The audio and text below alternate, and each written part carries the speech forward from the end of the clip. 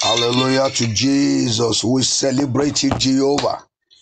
We give you praise. Today is Monday, the day recognized for work and businesses.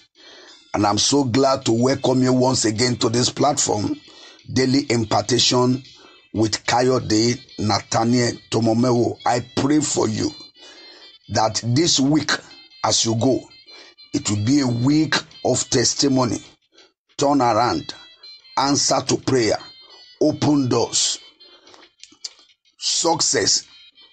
You are blessed and highly favored. As you go, you will not return empty. In the name of Jesus, you are blessed. In Jesus' precious name we have prayed. Don't forget, every new day we see is an opportunity again to give thanks to God. So go ahead and celebrate Him today, and the Lord will bless you. Now we have been talking about Esther chapter 2 verse 15. Esther chapter 2 verse 15, it said, now when the turn of Esther, the daughter of Abiah, the uncle of Mordecai, who have taken her for his daughter, was come to go into the king, when the turn of Esther came. And this week, I promise you that I'm going to be telling you, because I started this last week, I promise you that I'm going to be telling you what you need to do for your turn to come. But before I go into that, I'm going to treat that this week.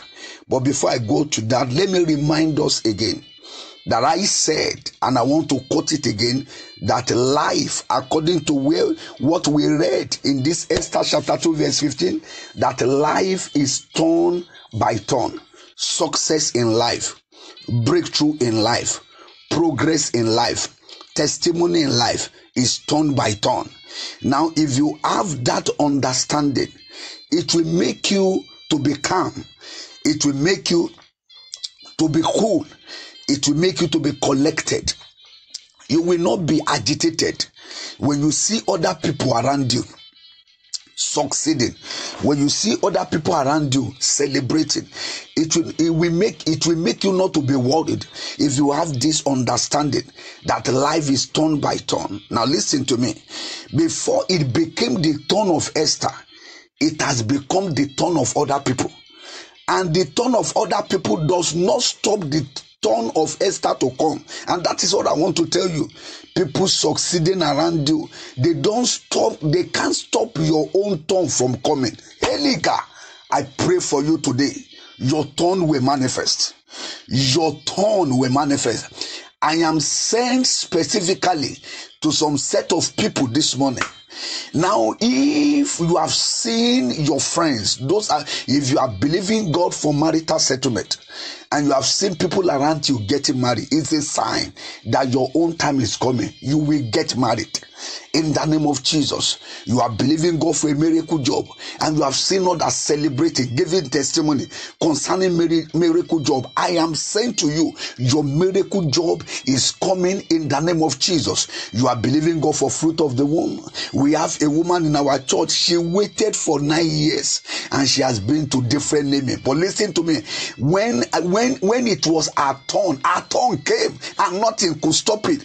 I am sent to you today in the name of Jesus. Is your own fruit of the womb, and you have been to different naming ceremony. You have celebrated with other. Your own turn will come in the name of Jesus. Is your own visa to travel abroad, and you have seen people celebrating career. I pray for you. Your own turn to obtain your own will come. Now, this is a word for somebody. Whatsoever you are trusting God for, and you have seen people celebrating in that area, your own turn will come also in the name of Jesus. And let me close with this. If you are not born again, people around you, you've seen 1, 2 giving their life to Christ.